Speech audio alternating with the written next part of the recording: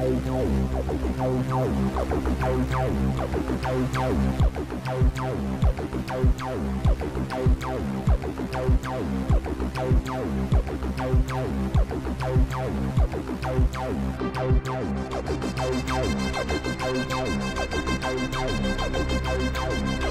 is Off Planet Radio.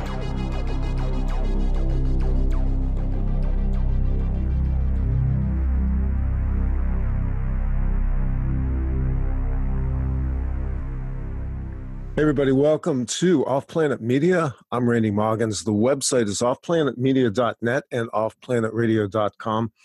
And we're going to come full tilt on a subject that we covered over, almost exactly a year ago, as a matter of fact.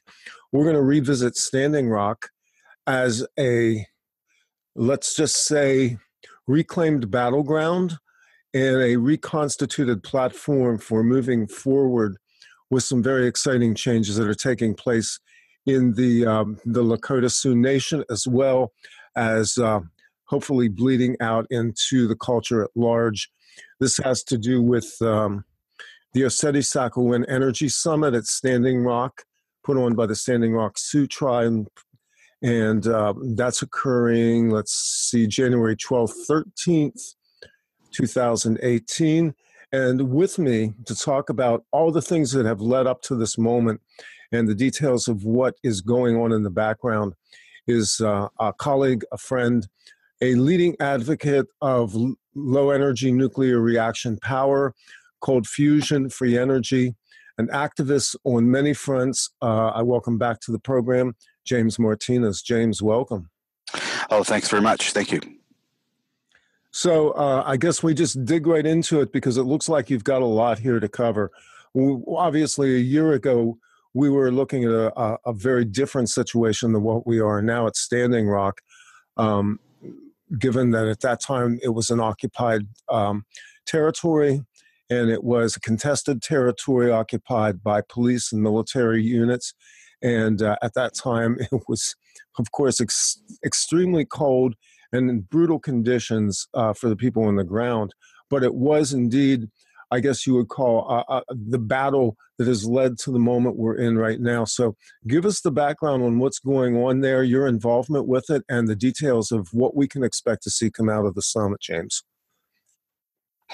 Okay, so a little over a year ago was one of the biggest peaceful protests in U.S. history, where veterans came from all over the world to assemble to protect the water protectors there at the camp there located on Lakota Sioux land. Every major media outlet was there. It was covered internationally.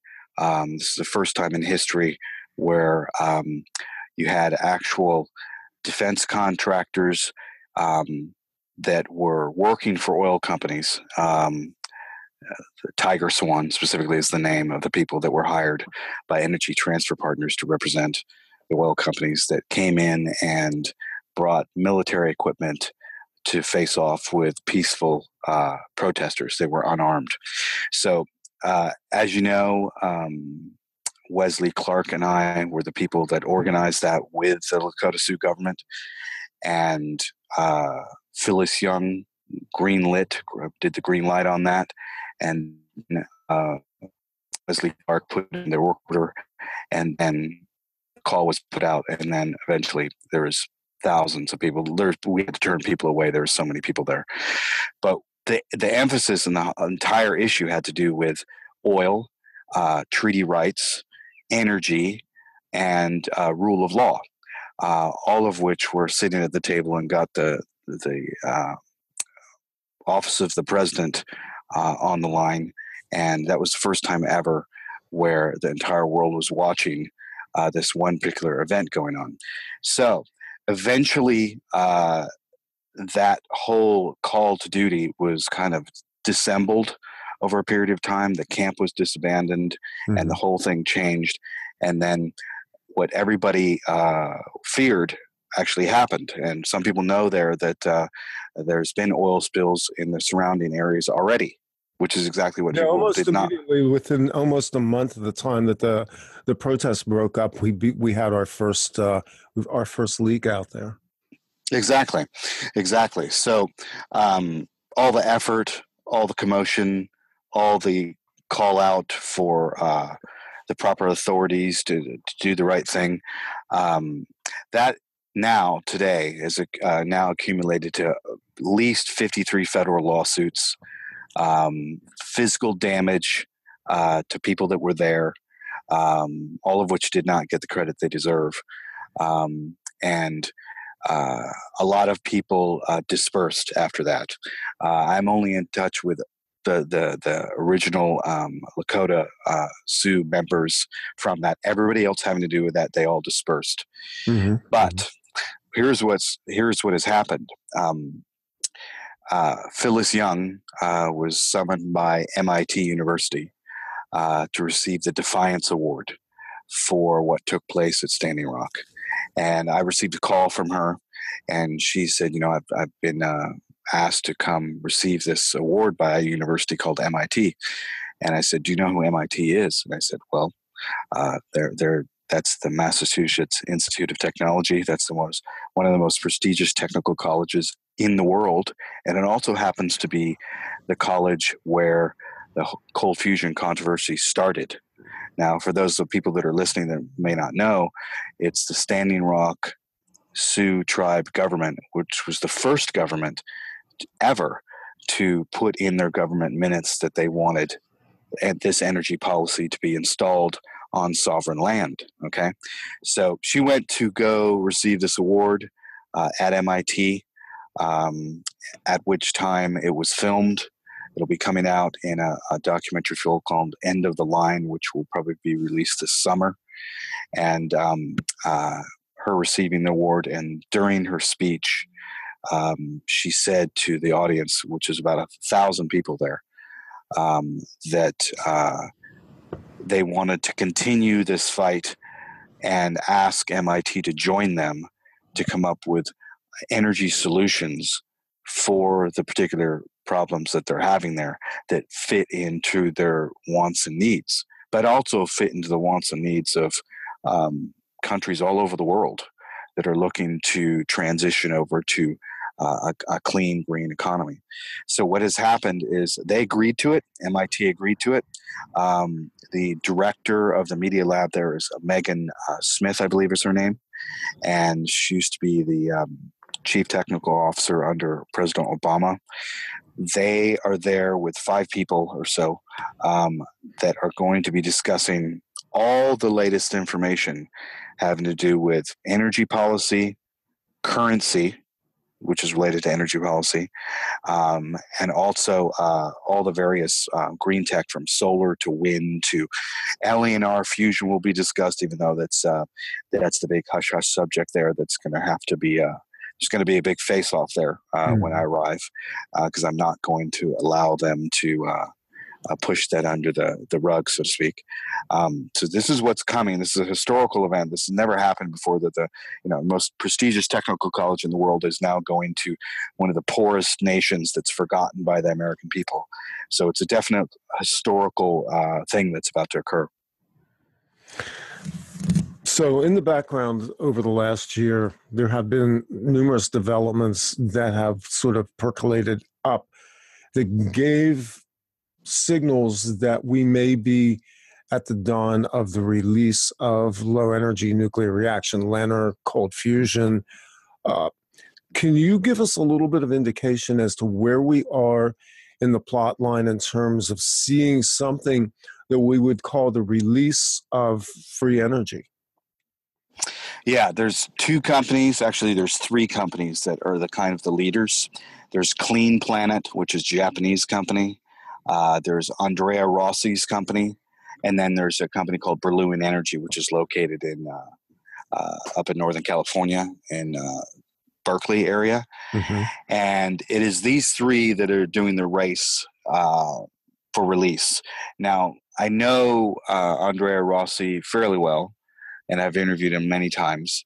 And the first lawsuit, actually, in the cold fusion free energy world was settled this year, actually, with Tom Darden and Andrea Rossi having to do with his devices that were set to be commercialized within the next year or two. He is completely separate from everybody else and very controversial guy. A lot of people have good things to say about him. A lot of people have bad things to say about him. And the other company that is up there leading the way is Japan, with a company called Clean Planet.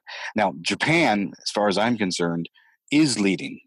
They're leading because they have congruency between the people, the government, and the universities, and they're all in agreement to move this technology forward. They also have Fukushima, which certainly anybody that's lived in the shadows of a nuclear disaster knows that pushes this whole agenda forward about 5 ticks because of the fact that you're facing the kind of ecological and human disaster as a result of the use of the nuclear power. So exactly.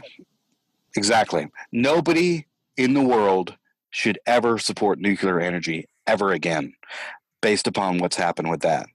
It's over. That is one of the biggest disasters facing the entire world. It's not in the press anywhere. They've done a complete blackout on it, and it's very interesting to me that that reality now for the world, but especially this country, since we live here, is based upon what we see on the internet and what we see printed on the page, which it isn't at all. Right. It's suppressed. Everything, yes. And people run around on their high horses talking about whatever they're talking about in a very misdirected, misinformed, uneducated response. So Japan, they should be real motivated since they've polluted the entire Pacific Ocean and practically destroyed it. And it's that many people can perceive that as an act of terrorism. So you bet they would be in agreement about moving forward with free energy and doing so with complete congruency between their government, the public, and their universities. Now, here comes the other company, Berlin Energy, located in Berkeley. They have had recent visits by the cryptocurrency crowd that I know about because I arranged them. They, with the right funding, they're about 3 years out from delivering a commercial device. Now, when I arrive at Standing Rock, I will be addressing the government there, and I will be addressing on video footage to go to the White House. Because what's interesting to me and should be interesting to your audience is that we have this technology. The Navy's known about it since the very beginning. You're not, most of the public is still not awake to what the hell is really going on here. They're still not awake to the fact that you've got disruptive technology that's sitting on the table, literally, and private industry is not financing it. They're financing everything else, startup companies, all sorts of different things, but they're not dumping money into this. So that is going to be discussed. And from what I heard from my contacts in Washington, that the Department of Energy is actually being friendly on this situation and is actually moving ahead, because I know about the Department of Energy is in negotiations with Berlin Energy right now for their technology. So it's imminent. This thing is going to be coming out sooner or later. Because here's what's happening. This is what's the interesting part is, and you've been examining through social media and through your broadcasts the situation with these cryptocurrencies, correct? Correct. Yep. And you know the deal, that these are energy based. Absolutely. Without the energy, you've got nothing. Right? This is energy intensive. When you look at the mining of specifically Bitcoin and Ethereum and the energy output that's required in order to solve the mathematical problems that create the blockchains. Exactly. Now, I got a call from a relative stranger that started babbling on to me about cryptocurrencies, and I said, well, that's great and everything. It's got some great properties to it. I like a lot of the features to it, but it's going to blow itself out because people are not going to be able to handle the energy means, and the mining costs for doing all this are eventually going to blow people out, and then you're going to have energy problems, period. And that led to conversations with some of the leaders in Bitcoin. I spoke to Roger Ver, the Bitcoin Jesus gentleman, a couple days ago, Mm-hmm. and another person high up in Washington State about this. And I said, you better start investing in other sources of energy.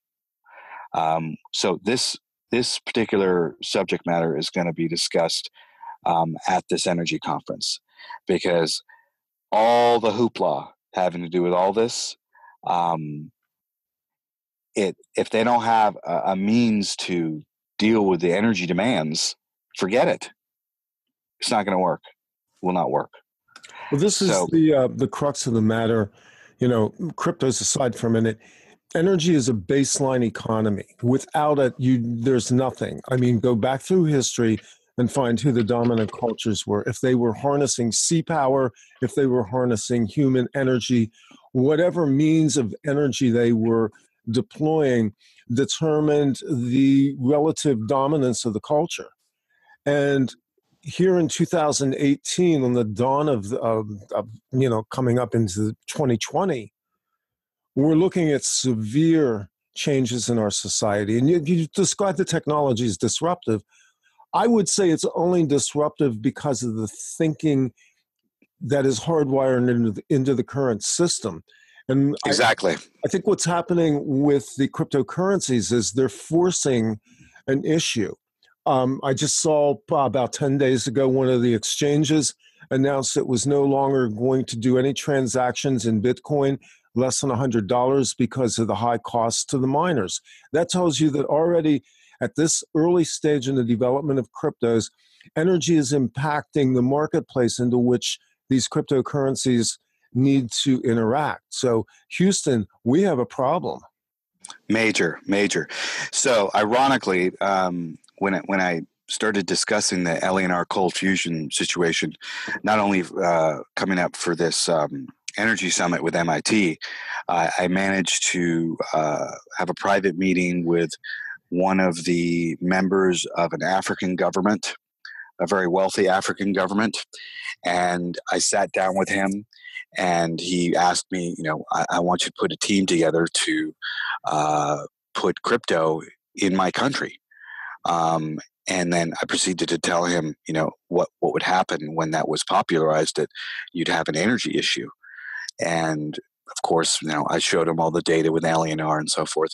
And now he's actually going back and forth with some of the leaders in his country about initiating crypto, installing it, which would take a couple of years to fully integrate it, and then when LENR is ready on the market, preparing and planning that ahead before it's actually arrived on the market, so that it's part of their government policy as well, which is a really big deal, because this particular country, they're wealthy, very wealthy, and they're one of the leading countries in Africa.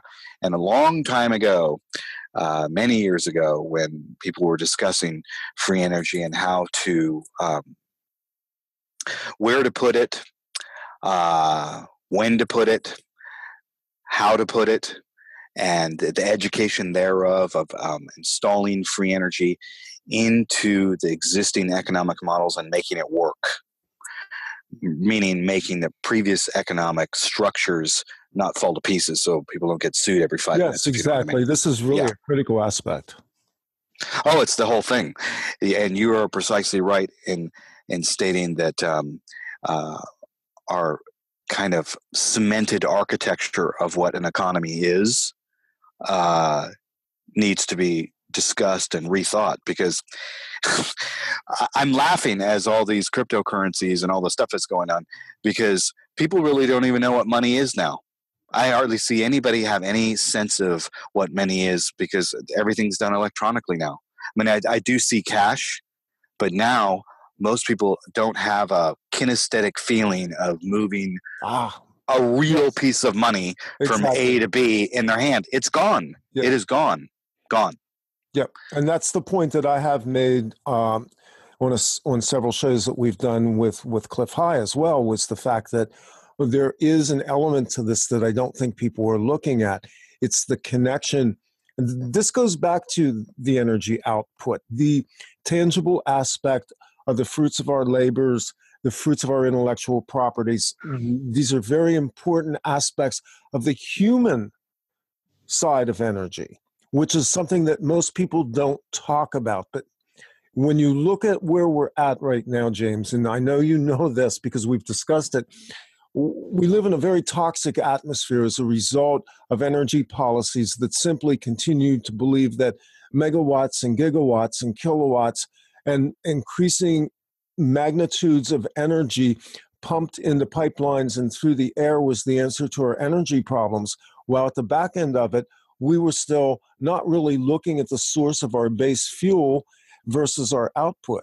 Thus, for years, we've had the schizophrenic, predatory energy policy, specifically in the U.S., but generally in the Western nations as well, that has been largely resulting in war, terrorism, and human depravity at all kinds of levels, largely because nobody's ever sat down and had the conversation of integrating our energy needs with our output, with our creative necessities and the human capacities that need to be factored into this. This whole thing is one giant algorithm that nobody's ever run. Exactly. And the first step in doing that is discussing it.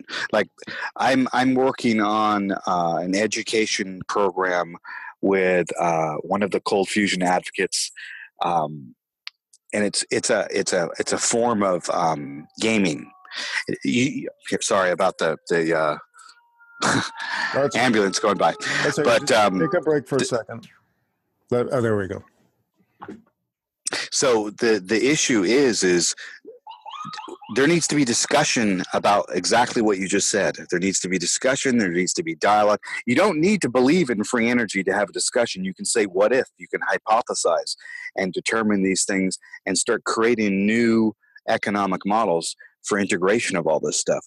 That stuff isn't even talked about at all. Other than it's literally not talked about. It's dismissed. It's belittled. We know that since the 80s, when Fleshman Pons did the original tabletop cold fusion experiments, cold fusion energy was immediately labeled as a tar baby and tossed off into the bin of history. And it has remained there over now almost 35 years. Yep, long time. Without anybody really ever going back and examining the feasibility or lack thereof. I mean, you can't even patent a cold fusion device in the United States, according to the U.S. Patent Office. Exactly. So this is the conspiracy against the future, which I first learned about with my colleague, the late Walter Bowart, and when he sat down with me and said, "Look." Because we knew that the LENR situation was real way back in the very, very, very, very beginning. And we said, look, this stuff is going to have to come out sooner or later. And when I look at the pollution in other, like India and China and some places in the U.S., I don't think that is the type of world we want to leave our children to. Because this is the only thing that is the unifying connecting point to make people agree. I've been in rooms with people where they're arguing about who owns what, who has the patents, who's going to profit, how is it going to be integrated, and the only unifying thing that brings people together is children, believe it or not, and leaving the earth in a better place than when they were there. Leaving something behind that's cleaner and better. And I cannot see at the moment that we are really moving ahead with the necessary things in energy of LENR moving forward in the leaps and bounds it should be. Mostly because of the lack of education surrounding the subject, and also because of it's not been put into pop culture properly. Even though there's movies about it, there's documentaries about it, there's stuff all over the internet about it, it should be common knowledge to people, and it should be demanded. It has to be demanded by people. They have to say enough is enough and put their money into this and move ahead. So Brilliant Energy is the U.S. company which is on the verge of doing this. They're about 2.5 years, 3 years out. And when they get the funding to do this, then the world is going to change dramatically. So what is going to happen at this conference with M.I.T. is there's going to be an announcement regarding the LENR. I'm not going to say what it is, by the existing leadership there, to set policy with the DOA, with the Department of Energy. In other words, they're going to challenge them to get this out. Because what I, in discussions I've had prior to me talking to you today, the cryptocurrency world, they may just end up being the people that allow this thing and finance it and put it through because they want to survive. And that's what I think is going to happen, because the demand right now is overwhelming. And it's interesting. People don't even know what money is now. They don't know what money is now. Here's the conversation that's worth having. And I know there's a lot of crypto people that listen to this show out there, because obviously we've been discussing this over the last year and with more intensity, certainly in the last 6 months. The people in the crypto community need to understand that they are challenging the fundamental premises of our value system, our money system. You have raised the question about money. What is it? How is it valued? If it's not monetized on gold, if it's not monetized on some basis, what is it? It's perception. And so now we're at a place where we can talk about perception, and we can talk about perception of energy, because that's what money is. To the crypto people, obviously have a problem. They need huge amounts of computing power in order to build these blockchain systems and to maintain them as well. It's not just a matter of building them. This is actually building an entire cybernetic financial structure. So the people in the crypto communities should be very interested in the fact that what is in the offering here and what comes as a result of the standoff at Standing Rock 1 year ago is now a completely different conversation. It is a constructive conversation. It has everything to do with working with a humane scale. What I think is interesting here, and this will tie it together. We're looking at this energy summit as a very tightly integrated conversation about a number of subjects, mainly power, currency, and how to live in accordance with the earth, which is what the native peoples on all continents have been telling us for a long time. We have the opportunity in a small-scale situation to begin testing theories in a way that can impact the world at large without taking down the present power system. To the people who are involved in the old energy systems, largely the petroleum-based, but coal and nuclear as well, your day isn't over yet, because we can't just sunset all of these programs at once. But if we don't look at the future now and begin to look at it from the standpoint of what technology can offer us, the bitcoins are worthless. The cyber currency and all the digital systems in the world are worthless, because they're just more of the same BS that the oligarchs have given us now for almost 150 years. Exactly. And something interesting happened in the last 48 hours. I received a phone call from somebody that was at Standing Rock that I called to inform them of this conference. And he said, James, I want to invite you to a private meeting that's happening up in Northern California regarding the qubit. And I said, is that related to the D-wave quantum computer? And he goes, I don't know. And I said, yes, it is. That's what it is.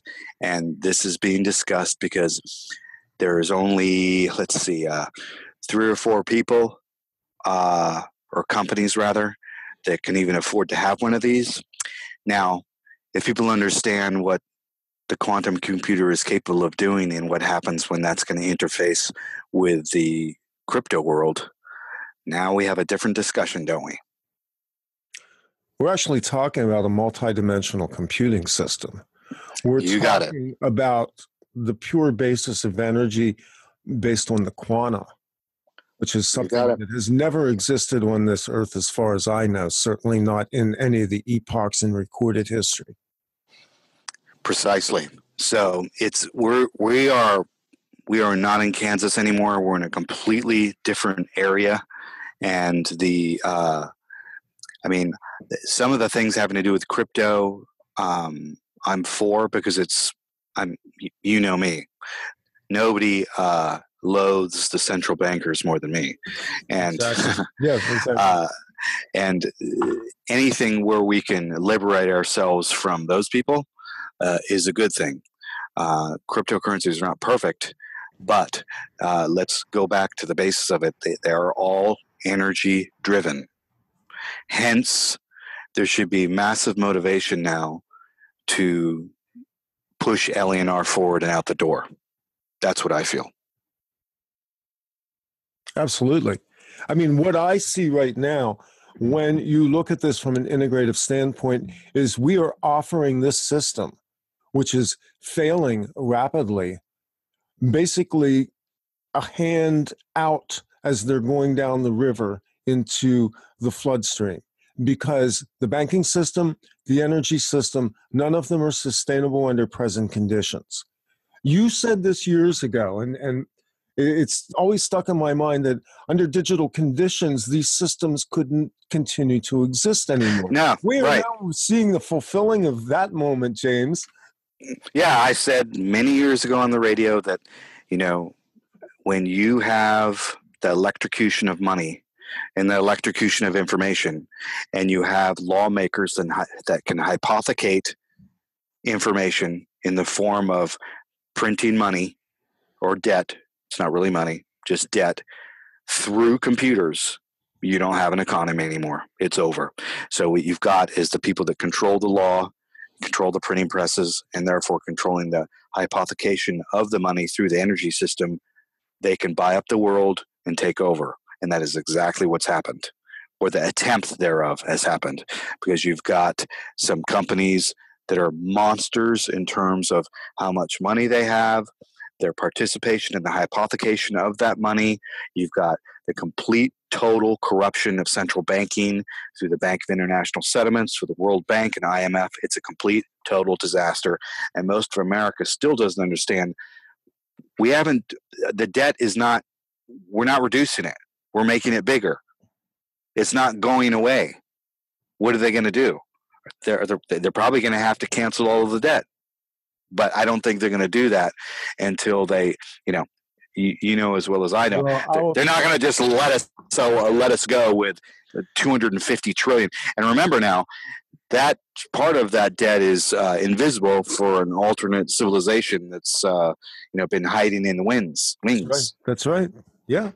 And that civilization, by the way, has been using something akin to a cryptocurrency system. That's how they've been able to hide in plain view for so long. One of those dirty little secrets out there that doesn't get mentioned very often. Right. But, so it's every time I walk into a bank or see somebody using a credit card or a debit card, I always go back to the fact that that's a electrical signal. Mm-hmm. There is no security in any banking anywhere. Period. Every major bank has been broken into. We've got, the problem with all the movement of information from point A to point B in the world of finance, it could be the liberation of the people, because I don't care who stands up and says we've got the most secure system, that just isn't true. Well, here again, we have this moment in time, this window, And this window, as nearly as I can tell, we're looking at 18 to 24 months for the crypto world to make or break. We're going to find out what this thing is in approximately that window of time. That's not my number. That's numbers that have been trotted out by other pundits on the scene.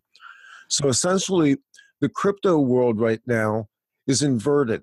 It is basically creating money literally not only out of nothing, but literally out of a nothing that nobody understands. Exactly. Precisely. If we flip the equation and we bring in the cold energy, the cold fusion, the LENR, the ancillary energy products that can get us through a transition. If we monetize that in a crypto system that is secure, now you have an inherent value inside of an entirely new economic environment that's never existed before. The economy of energy itself, humanely distributed through a system that no longer has third-party interlopers and isn't open to the type of exploits that have been going on in the banking system, certainly since the 1980s when Promise Software was hijacked by the Justice Department. So we have a secure system, we have a way to monetize, and we have the source of something that's so fundamental that anybody can get it. You turn on your light bulb, that is value. And exactly. This is the message, and this is me, this is not you. I'm not projecting this, but I think you agree with me that if we get this concept across, we have the opportunity to cross the Rubicon of two communities that so far have not really intermingled with each other, the free energy people and the crypto communities, because I think their goals are largely the same. Oh, they are. That I do know. After speaking with some of the people in that world, they feel much the same way I do and you do and many, many, many, many people all over the world feel. They've had enough of all the true terrorists of the world, the international bankers that finance it all. They've had enough. And I see this as a potential, I hope it's the door that we can collectively walk through to get the job done. And I'm going to be posing some pretty hard questions to the M.I.T. people, not to see if they have answers technologically, but to see where their answers originate from. Are they heartfelt answers, or are they on somebody's payroll, or is it political? Because at this point, I'm going to be very interested to see the attitude of the most prestigious technical college in the world showing up to the poorest sovereign nation under genocide that is fighting for the right to exist. So it's these, when you take those two elements and synthesize them, I'm very interested to see what ideas and what resolution is going to occur and how the White House is going to respond to this, and the Department of Energy and companies like Berlin Energy that are sitting on this and need the proper financing to deploy, and all the benefits that that's going to bring. And a lot of people seem to think that as soon as this arrives that all the oil companies are finished. No, we will go through the process of emergence, and it will be a slow and steady stream, and it will improve, and there will be mistakes, and there will be improvements, and it will go through the standard process that what we call emergence happens when we deploy new technology into the world. Well, I think, it's myopic to think that change isn't going to come. And as I said earlier, there's this opportunity right now. This may surprise a few people out there because I've been highly critical of cryptocurrencies and Bitcoin specifically. My criticism behind it has largely been the intentionality behind the system and not the system itself. I am not a technophobe. So the intentionality behind this new system has to be distinctively different from the intentionality that has been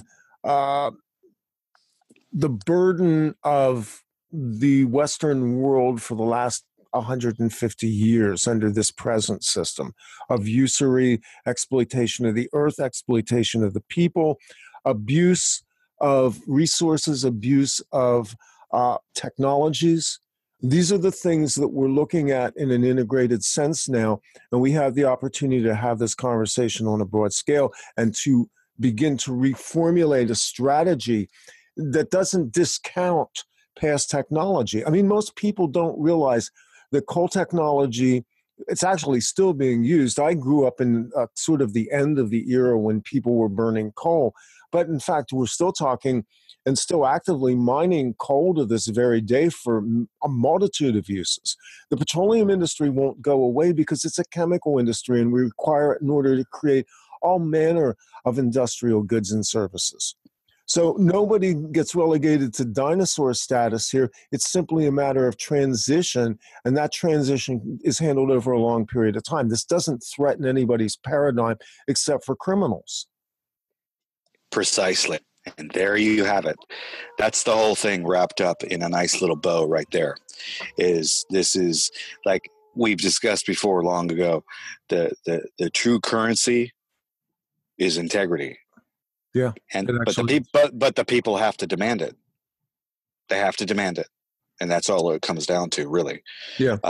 Because there's not enough noise made out there by informed people having to do with these particular points, especially free energy. I mean, I know that in the next couple of months, when they begin the kind of pre-publicity on the documentary, there's going to be a documentary that I'm in, several of them, but one of them is called End of the Line. And it's going to include the hidden ground of what took place at Standing Rock, which was the fact that resolution and getting answers to these problems are available, and they're not being widely circulated enough. You know, us discussing this here, it's a start, but people have to. It's a start. Yeah, it's a start. Yeah, it's a start. And I'm hoping, and I tend to think after speaking with government people from Africa, very honestly and openly to them, it was clear as day to them that yes, we need to integrate free energy. Yes, free energy should be activated and be the energy source for cryptos. And yes, we need to rethink who our legislators are surrounding. They're not bankers in the typical sense. Bankers, they're finished. They're dead. You guys are finished. Have a nice day. It's over. That's not going to be how it flies. Absolutely. Man, I told you a long time ago that I would end it all for those guys. Those guys they're in museums now. They're antiques. They're finished. There's a banker in the typical sense doesn't exist anymore because we have this new beginning of the crypto world. It just needs to be. I think it needs to be discussed more, and more character and integrity needs to be put into it. And if that's the case, everybody's got a chance. Maybe it might be useful at this point too, James, to talk a little bit about, because there's a piece of background here, and we've talked about it before, but you know, as you well know, it's a moving parade out there in media. The vision that Russell Means kind of bequeathed in terms of his desire to see specifically the Lakota Sioux, the native people, gifted with this form of energy. Yeah, when I first met you, I was taking down all the credit card companies. I beat every major credit card company. I was hammering the banks having to do with mortgages, and I had to prove and show to everybody that one, you can't have an economy under electrical conditions in a typical sense, under the way that it was done, and under a system that's underway that the Federal Reserve is using. So I proved that, but while I was doing that, I also was contacted by Russell Means, and he asked me to come talk to him about what I was doing with the banks when I was taking them all down. And in those discussions, I said, I explained, this is what's going to happen in the future, and people are going to figure this out sooner or later. And his main goal was 1, freedom, 2, the Constitution, 3, complete total harmony between energy, earth, and commerce with the Republic of Lakota, because he had just at that time had just returned from the UN, where he changed his legal status.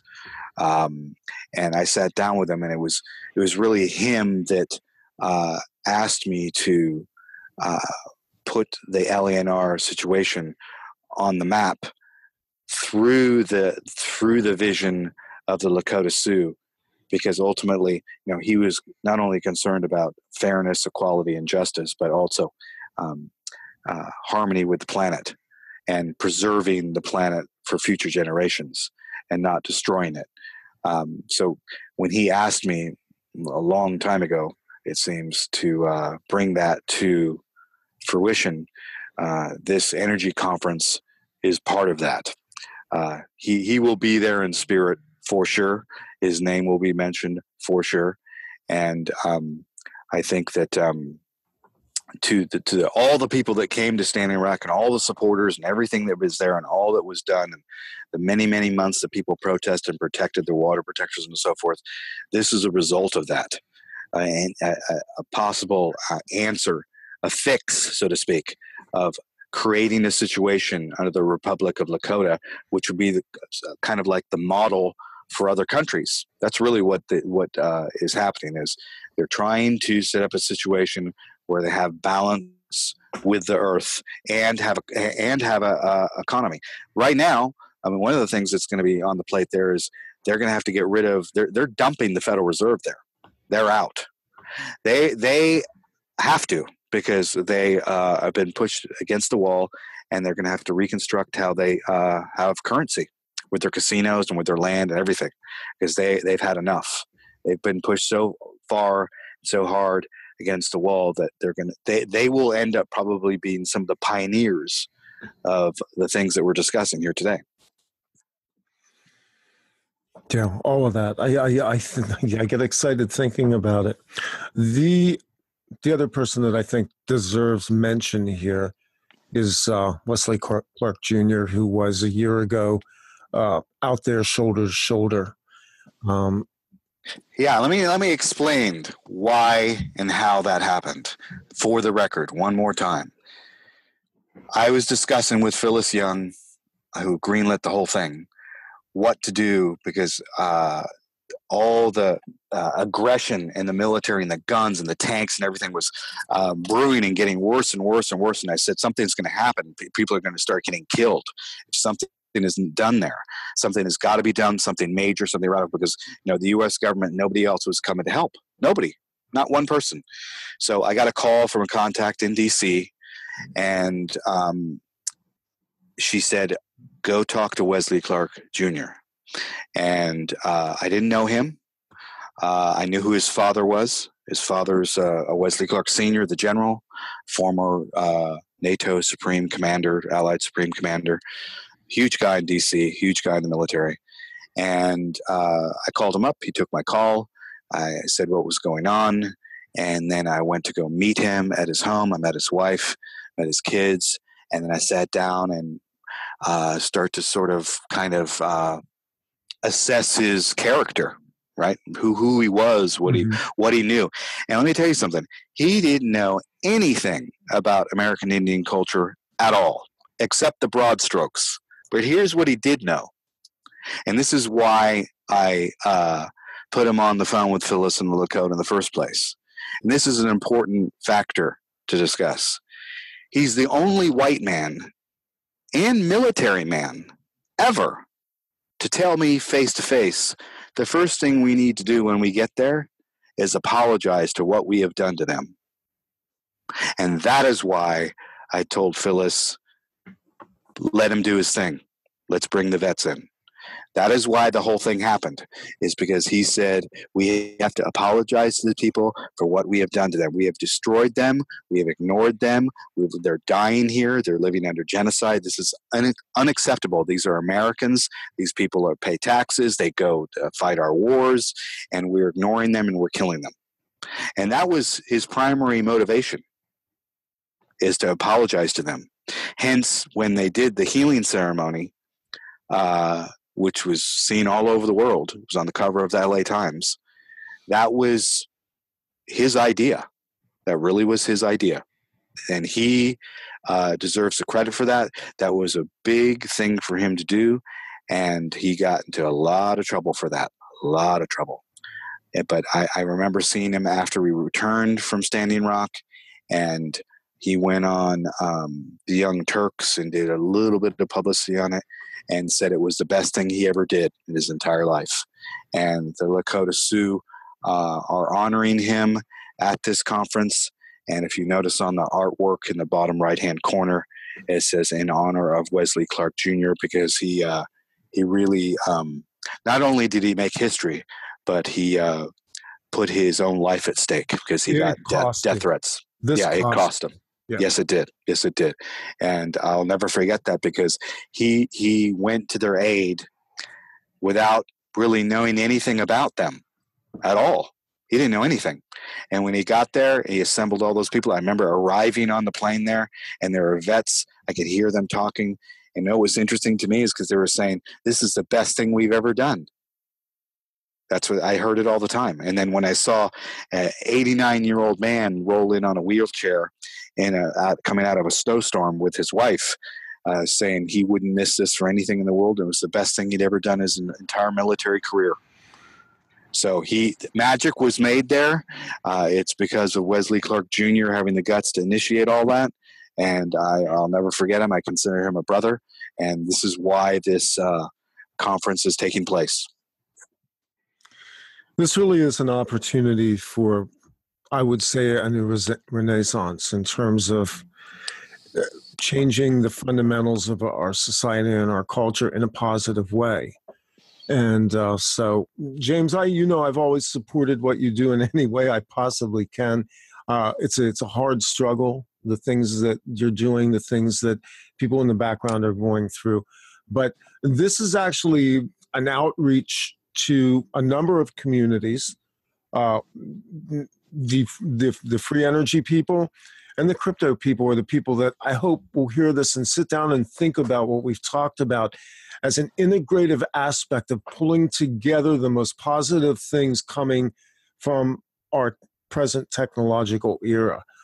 To me, this is exciting. I know you're going to be speaking out this year. I'm tentatively booked now to speak in Copenhagen in September, and this is going to be a prominent part of any talk that I give as well. We need to push this out. The people who hear this, share the podcast, share this with friends and family, and sit down and talk about this. And we need a positive vision for the future. And I look at this, the artwork, and I'll put this up with this show to the Energy Summit. And I kind of get a little bit of a goosebump of hope that maybe somehow this is the beginning of a change that's been coming for a long time. I think, ironically, I think you are correct. I have a good feeling about it because the Lakota Sioux, there's something magical about those people, and everybody that was there knows it. And so I tend to agree with you 100%. Anything else we want to cover before we wrap this today, James? Thank you for doing this for me. I appreciate it. It's my pleasure, my friend. You know that. This is where our minds meet every time we talk. It's been awesome having you back, kind of summarizing some things in the past, projecting into the future, and talking about it. James, give people your contact information, website, whatever you want to put out there. It's jamesmartinezmedia.net, and I can be reached at jamesmartinezmedia@gmail. There you go. All right, my friend, I wish you well in your present endeavors. Keep us updated, and we'll talk again soon. And that's going to wrap it for this time. I'm Randy Moggins for Off Planet Media. We'll be back with another show very soon. The truth is out there. It is inside you. Now go and sow the seeds.